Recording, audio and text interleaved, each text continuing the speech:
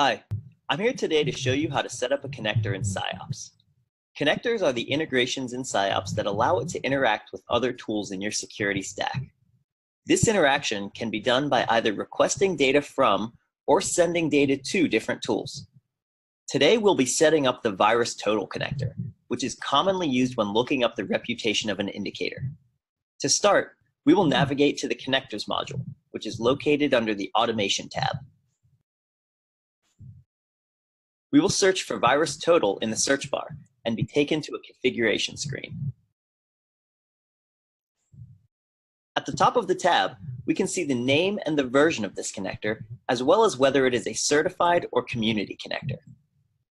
The first thing we will do is add a configuration name. Depending on your organization, you may have multiple configurations and logins for a specific tool. CyOps allows you to utilize different configurations of a tool with different playbooks. Now that we've added a name, we will add our API key. This is our method of authenticating to VirusTotal and is something that should be kept secret. The default configuration of VirusTotal uses SSL, so we will keep the Verify SSL box checked. Next, we click Save.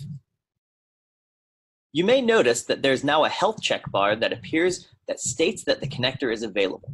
This means that the connector is up and running and setup is complete.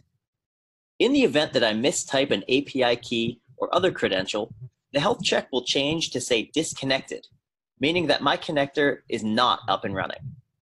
If I hover over the tooltip, I will see that I entered an invalid API key. Let's fix that, and now we'll see that the connector is available.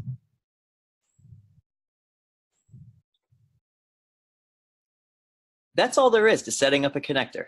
Now we can integrate VirusTotal into our playbooks and add additional enrichment data to our workflows.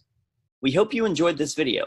Subscribe to our YouTube channel and visit CyberSponse.com to hear about additional product updates, tutorials, and use cases of the CyOps platform.